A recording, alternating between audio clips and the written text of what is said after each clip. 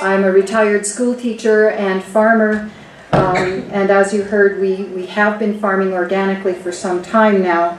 But I wanted today to be a sort of a challenge for all of us as organic farmers to move into something beyond what we're already doing.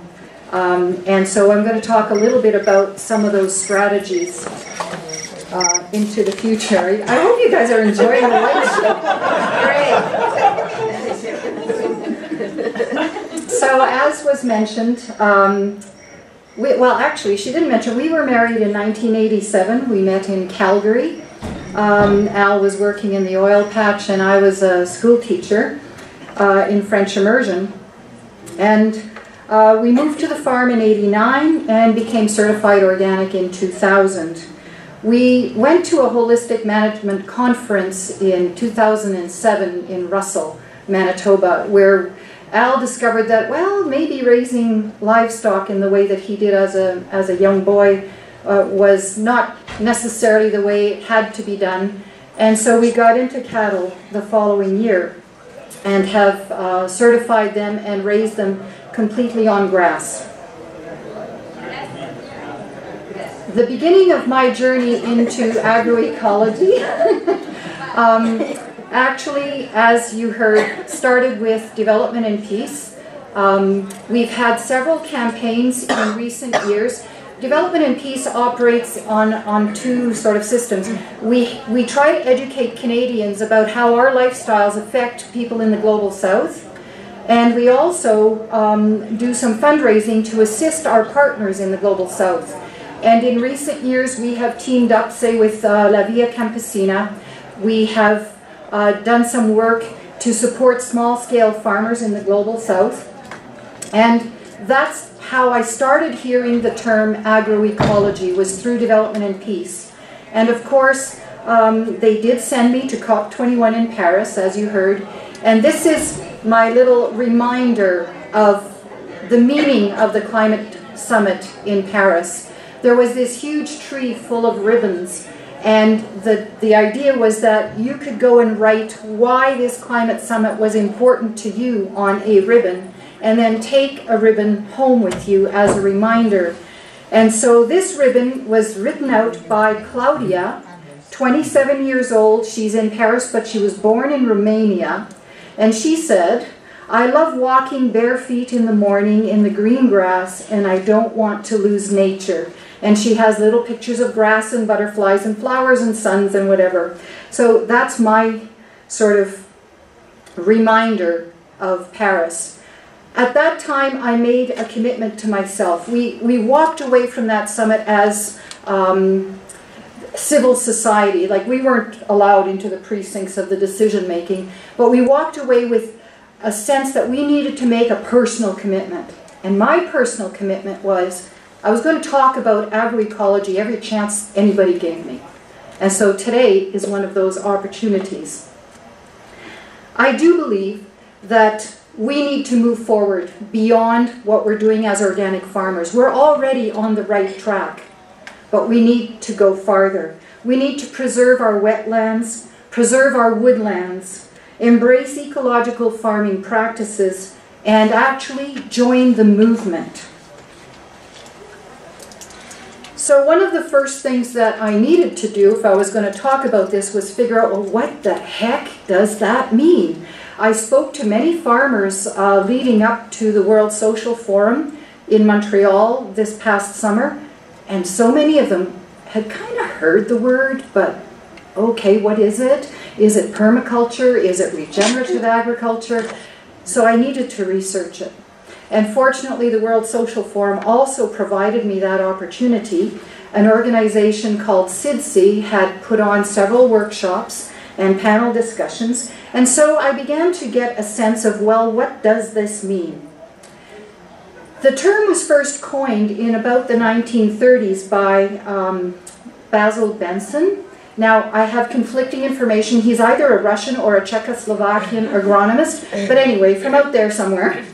And it basically merged the notion or the science of agronomy, with the science of ecology. Then in the 1960s, it sort of took on another dimension to its meaning and referred to, it wasn't just a scientific discipline at that time, but it started to embrace different branches, and agroecology developed following the environmental movement in the 60s that really was going against the industrial agricultural system. So in response in the 1970s to the Green Revolution, which intensified our pesticide and fertilizer use, the concept of agroecosystems evolved to talk about a domesticated ecosystem. And so that was the agricultural ecosystem. In the 80s, Miguel Altieri, who is one of the gurus of agroecology, a professor actually at Berkeley University, defined agroecology as an approach to protect our natural resources, soil and water in particular, and it's a way of designing and managing sustainable agroecosystems. So agrobiodiversity became a primary component of agroecosystems. In 2003, it was then defined as an integrative study of ecology, and it started to include all kinds of other disciplines, especially in the education system. It defined a new way of considering agriculture and its relationship to society, and becoming more environmentally friendly and more sustainable, and an alternative to high-input intensive agriculture.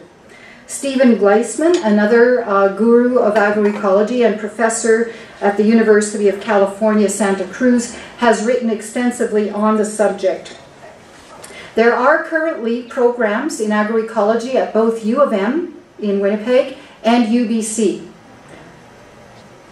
So it became very interdisciplinary at that point, including ecology, zoology, botany, plant physiology, geography, and socioeconomics.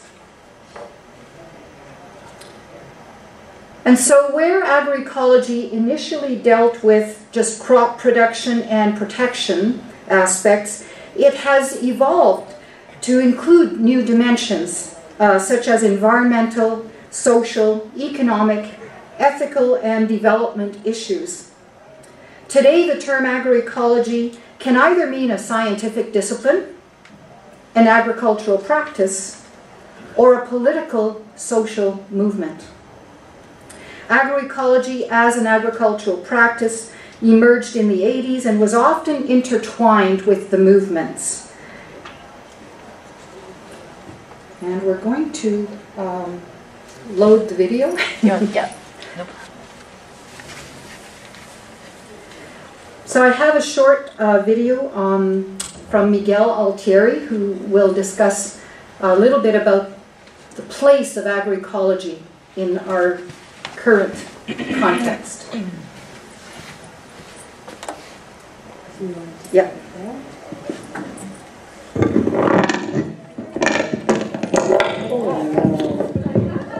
You're doing really well. We're getting the volume there.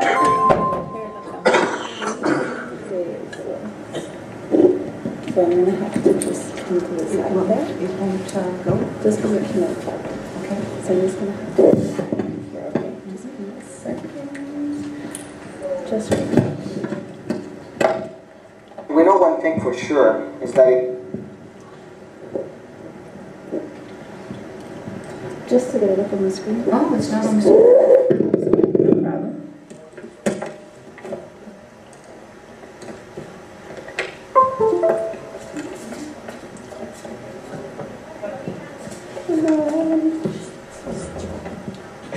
Don't take that microphone to the bathroom when you go. Okay.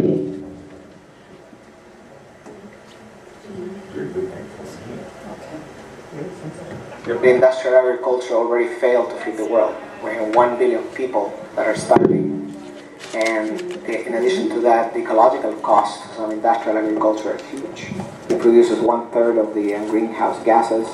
produces contamination of the environment with pesticides and fertilizers that are causing all kinds of environmental problems and health problems worldwide. It is calculated that just in the United States, the environmental costs and health costs of agriculture, modern agriculture, is $4 billion per year. So it's a huge cost. And there's no other alternative but agroecology in order to come up with an alternative to produce enough food that is going to be healthy, but is going to be accessible to. So today we know that peasants, which are about 350 million farms worldwide, feed 50% of the world population.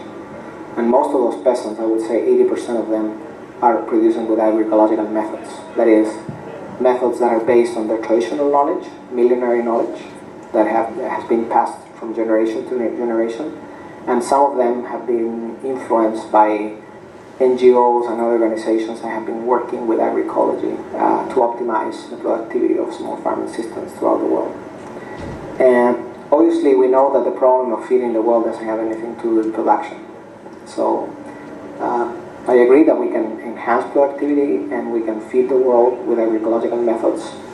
And the matter of scale is not the area, it's the number of farmers and also the productivity per hectare. For example, in Cuba, which is the only post-peak oil agriculture in the world, you have farmers that belong to the ANAP, which is the National Association of Small Farmers, that in 1 hectare they produce enough food to feed between 15 and 30 people, based on protein or based on carbohydrates, depends on what they're producing.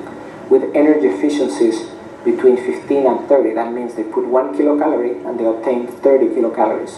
The average efficiency of industrial agriculture is 1.5. So we're talking about very efficient, very biodiverse, and also very resilient systems, because what's happening is that we're seeing that everywhere studies have been done on the impacts of climatic events, extreme climatic events on productivity, monocultures are the first to go.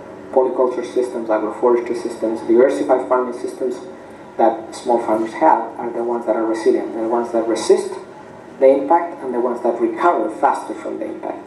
So industrial agriculture is not going to only be limited by the ecological problems that it's causing or by the cost of the petroleum, but also by not having ecological diversity that provides them with resiliency. They're going to collapse with climate change.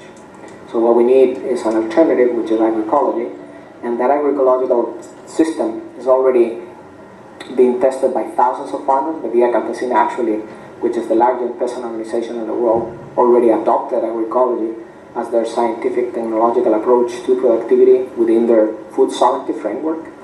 And it's a matter of time as these methodologies, this knowledge starts being transferred through the farmer to farmer, the campesino methodology. It will reach thousands of farmers, not only within the rural areas, but also in the urban areas.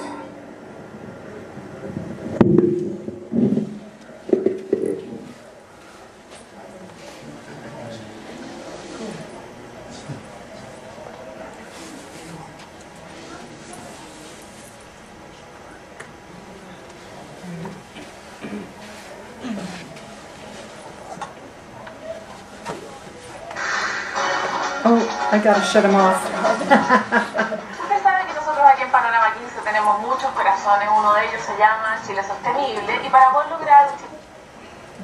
I hope that keeps it off. Can't find where it was. There.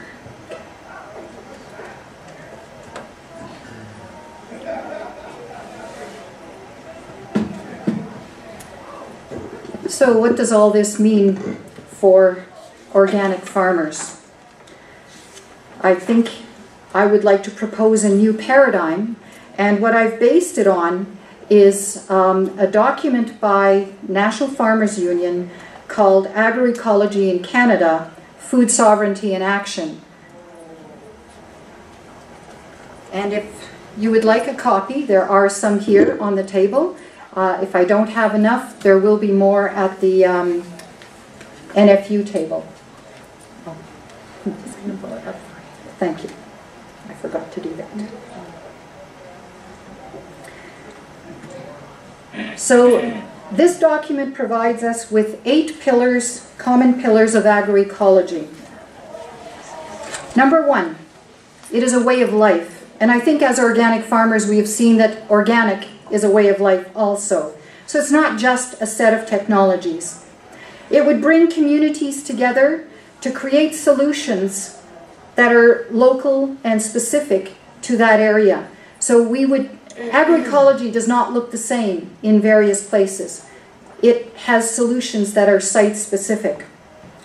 And we need to move into respecting labor as well as the environment, not just the land itself, but also the labor that creates the agriculture. So let's value our labor and the labor of those who work with us. And let's bring everybody on board with us. Invite consumers to be part of this dialogue, to be part of this community, to help us to move ahead. Number 2, production practices should be based on ecological principles. So I'm looking at, and I heard about it this weekend, no-till, reduced till and no-till organics, intercropping, cover crops, living mulch, and integrating of livestock into our growing systems. For more information about reduced till and no-till agriculture, we can turn to the University of Manitoba and Dr. Martin Ence's program on natural systems agriculture. And also you heard yesterday that the Rodale Institute have been doing experiments on this no-till organic for quite a while. And there's a link there. You can build your own roller crimper apparently.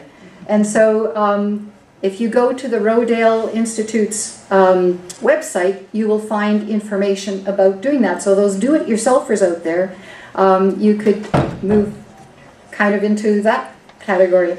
We also have done some grazing with our green plow downs and had very good results with that as well.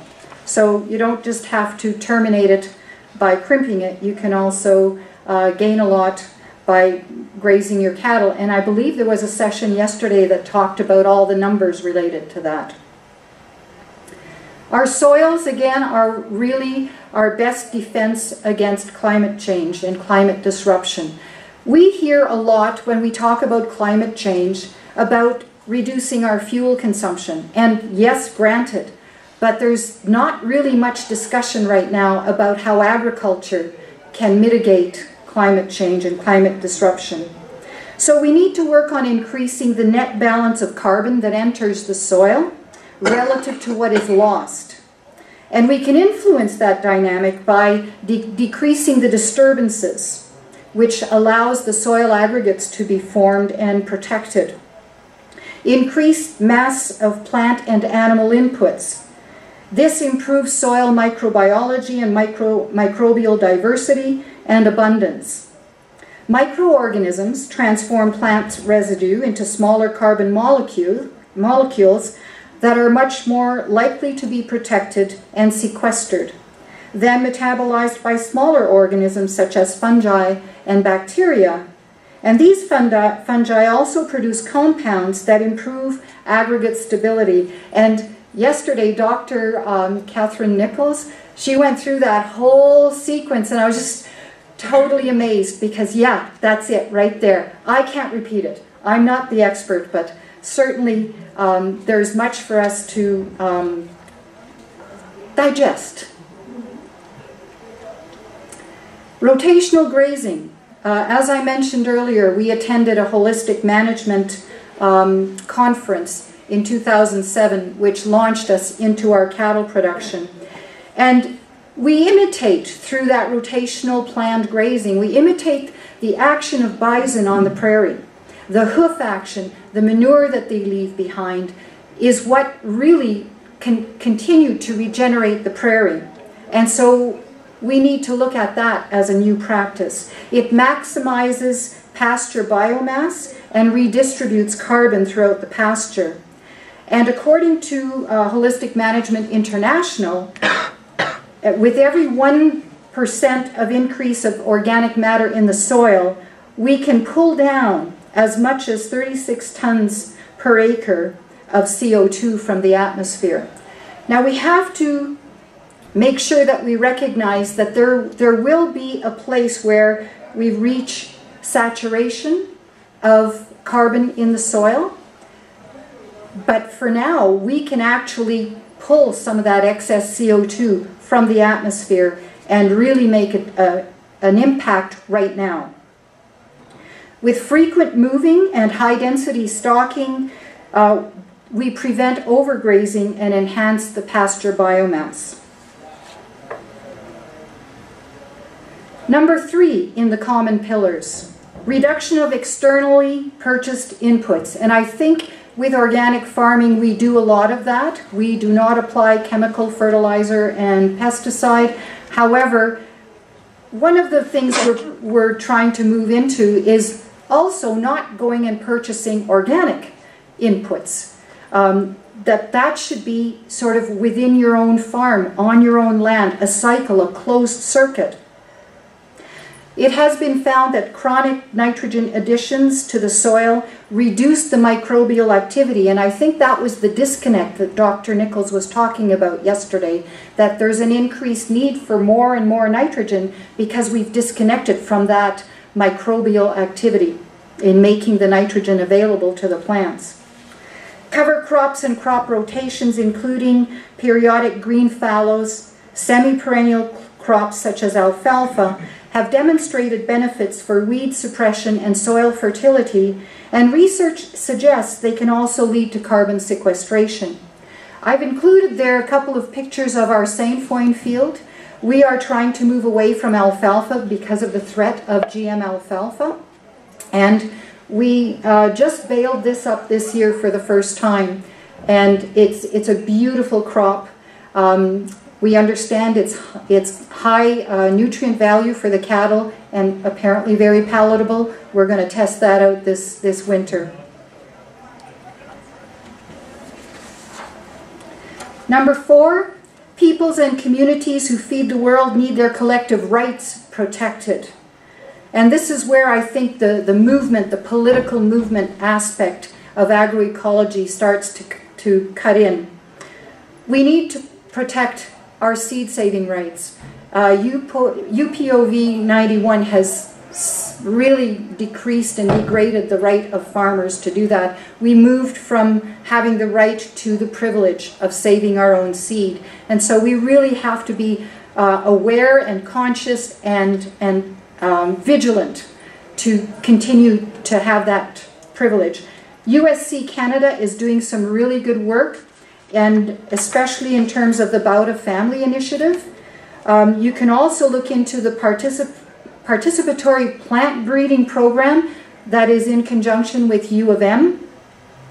So there's really some exciting things happening right here on the prairie in terms of seed sovereignty. We also need to protect our access to land. One of the things that the new agrarians have identified and also the new Farmer Coalition is that for new entrants into farming, the cost of land is prohibitive in many, many cases. And so we have maybe land trusts which will make farmland available to new entrants into farming for a much more reasonable cost. And one of those land trusts here in Saskatchewan is the Farmland Legacies. And I also have some flyers that you can pick up at the end of the session on their program. And finally, preserving our wetlands. Ducks Unlimited have a great program right now. I don't know if you've seen their advertising, but they've got this really intensive Save Our Wetlands campaign with posters and especially on social media, just to make us aware of how important those wetlands are. For example, if you do not drain a wetland, you could be keeping up to 89 tons of CO2 per hectare out of the atmosphere. Every time a wetland is drained, that CO2 is released. And we are currently losing 4,000 hectares of wetlands per year. And so supporting that program, that initiative from Ducks Unlimited, I think is a really positive thing for us as organic farmers, including keeping our wetlands on our farms. I know that's one of our badges of honor, I guess, is we have never drained any water.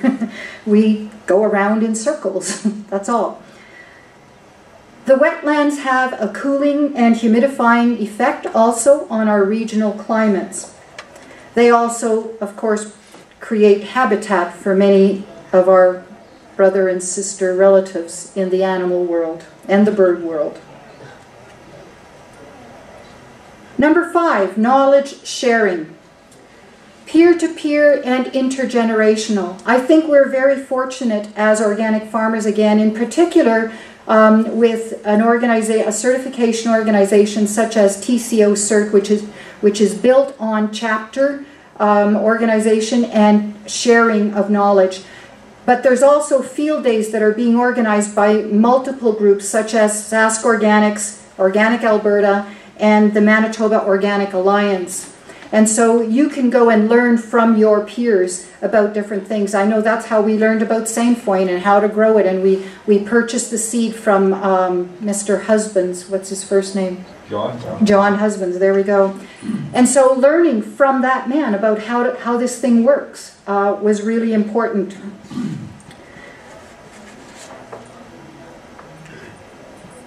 Number 6, direct fair distribution chains. And so, of course, we have our farmers markets and our community-supported agriculture. We heard a gentleman speak this morning about a CSA bakery. My goodness, how exciting that is. Farm-to-folk distributions, online marketing, and fair trade. We have a farmer-owned, farmer-direct, which also has that component where the labor is fairly dealt with. So the fair trade logo being an important component of agroecology and moving beyond just organic. Number 7, agroecology is political and requires us to transform the structures of power in society. Now, okay, maybe I am an activist or maybe I'm not. I'm just not really politically savvy. And so, as you see with my presentation, I depend a lot on National Farmers Union, who have people who look at policy and write policy papers and approach the government and lobby the government to support small-scale farmers, to support family farms, to support agroecological principles, so that we can move away from the huge agribusiness which has caused us so many problems. And I would like to remind you, for those of you who are able, that NFU are having their convention, their national convention in Saskatoon, very close by, just at the end of November here.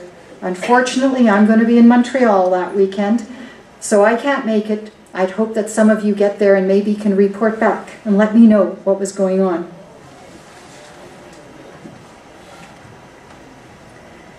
Number 8, youth and women being principal social bases for the evolution of agroecology. You may have heard many references during this weekend about the role of women in agriculture, and also the great potential of the youth that are becoming involved in agriculture. We heard yesterday at the Young Agrarians gathering that some of these young farmers are getting into farming for totally different reasons than what we did. They're getting into farming because that's the way they want to deal with social issues, such as climate change, such as availability and accessibility to really good food. And so they're kind of an example for us to follow. You know, the young people will show us the way. And so I really encourage you to check out the Young Agrarians website and find out more about the work that they do. They also, besides working with young people and networking with young people, they set up mixers between farmland owners and new entrants into farming. And so that possibility of linking up with a young farmer can be done through the Young Agrarians. And of course, through the National Farmers Union, the National New Farmer Coalition, which has a great deal of information. They are very present on social media. I didn't see a lot of reference on the NFU website, but there are little links that take you to the work that these young people are doing. And so I'll end up with the challenge that I started with at the beginning. You can look at agroecology as a science, as a practice, and as a movement. And it's up to you at what level you want to become engaged in the whole process. Do you want to study the principles? Do you want to practice ecological farming? And do you want to join the movement? But we do need everyone's engagement. And not just organic farmers. We all have a path to walk toward this, both conventional and organic. But I think we often think that we have the solution already, and I think we need to move beyond just organic. We want to move past that. And I would close with a few additional websites and resources that I would encourage you to check out. For example, the Soil Not Oil is an annual conference that is videotaped and you can access it online. And my goodness, do they have some interesting ideas, and they really push the envelope. Also Rodale, as I mentioned earlier. The Via Campesina, who are that peasant organization that you heard Miguel Altieri speak about, and who are the people who first coined agroecology as a political movement, a social movement. Neoleni.org is the organization that was started by Vandana Shiva in India, and they also have annual conferences and conventions which deal with many of these issues, to access to food, access to good agricultural practices, and resisting the sort of push of industrial farming.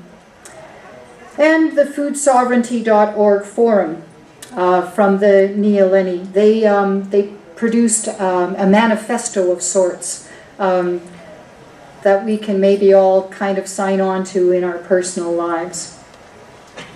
So I'd like to take this moment, first of all, to thank my tech support and everybody that helped me to put this together this morning. And I would invite you to ask any questions you would like.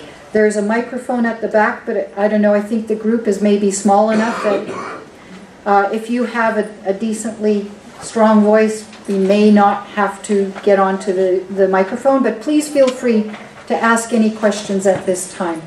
Thank you.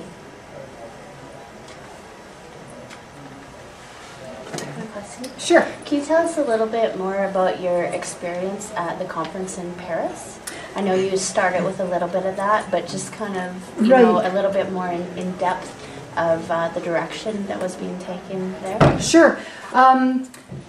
We went as a civil society organization, and as I said, I was not privy to the halls where the decisions were being made. But we were kept updated on a daily basis as to where the negotiations were going. And one of the really, I guess, good things that came out of the agreement, the quote-unquote Paris Agreement, is that countries came to terms, came to realize that it was vital to stay under 2 degrees Celsius of warming and focus on staying at 1.5. Many of the Pacific Island nations that were represented at that negotiation are talking about their island countries disappearing underwater. And we had some really touching, moving testimonials from some of the women who spoke to the decision makers, to the policy makers, and they participated in something called slam poetry. And if you go on YouTube videos, you can see Isabella Borgeson from the Philippines and Kathy Jetno from the Marshall Islands. Powerful, powerful poetry. That's, yeah. So that, I think, was the moving part for me. Knowing that there was this historic agreement signed and that 195 countries signed it was an important step, because so many of the other climate summits had ended up with nothing. No agreement reached. The problem was the countries had to come to the negotiating table with a list of, okay, we're going to do this, do this, do this in our country to mitigate climate change. All of their actions totaled up to an increase of 3 degrees Celsius. So we need to really keep Justin Trudeau on his toes, because we don't have enough yet. We've got to move beyond what he didn't really agree to anything because he wanted to consult with the provinces, right? So we need to keep our governments there, like keep them moving ahead, because we're not going to get there with what they brought to the table last December. Now there's another COP, there's COP22 going on, well, I guess in December or very shortly again, in Tunisia? Oh, I can't remember exactly. So, where? Morocco. So the other, I guess, flaw in the agreement is that there is no political constraint. There's no, if a country agreed to do something and they don't, they pull out, there's nothing. So we can't enforce it. So those are the two really difficult points about it. So you can hear all the good news, but underlying it is we still got a long way to go. Thank you. No, I'm the heckler. Oh! Yeah, don't look in the corner. So yeah, well, I couldn't put one arm high enough. So anyways, the question is, do you think that it would be possible to educate all these conferences they have, to educate the people who are there so they can educate others that when there is climate change, there's going to be a rise of water, and the difference in point of view from the guy standing on the mountain and the guy standing on the beach is a hell of a lot different. And these are usually the people who signed. The mountain guys always sign these agreements, and while the other people are trying not to drown. Mm-hmm. And it goes that way with poor people and food. It goes that way with climate change. Most people, okay, we live here, we live at 1370 or whatever you call it, whatever Regina is above sea level. We say, oh, it's not a big deal, the water comes up, except this year, the water is just falling. Well, when the water falls here, it gets there later. And we have a different perspective on water and uses of energy than people who don't have these where they live. It's a problem of where you live, it's a problem of how you live, and how many people who live in the tower really don't know how the people who live in the basement are faring? Well, yeah, essentially the developed world are responsible for most of the greenhouse gases, but the people in the developing world or the global south are the ones who feel the effects first, especially around the equator and especially, as you say, at sea level. So that's definitely one of the issues. We are, I think, beneficiaries. Yeah, we've got to adapt to different weather patterns. But in Saskatchewan, basically, we are beneficiaries of climate change in the sense of, you know, milder winters and longer growing seasons, maybe the ability to grow a different crop a little further north. I think there's a lot of people are looking around and going, I don't mind this. I don't mind warmer winters. But there's a whole lot of things that come with that. Our pests are going to be different. People who can no longer grow food in sub-Saharan Africa, for example, where are they going to go? The Syrian refugee crisis, where do you think that came from? That started with climate change drought. Years and years of drought, which created internal turmoil. And now these people don't have anywhere to go. So we're looking at an influx in the more temperate regions of people who can no longer live along the equator or who can no longer live in their island countries. Another thing, in the Eskimo language, or whatever language they speak, they had to invent in the last 15 years a word for the bird robin.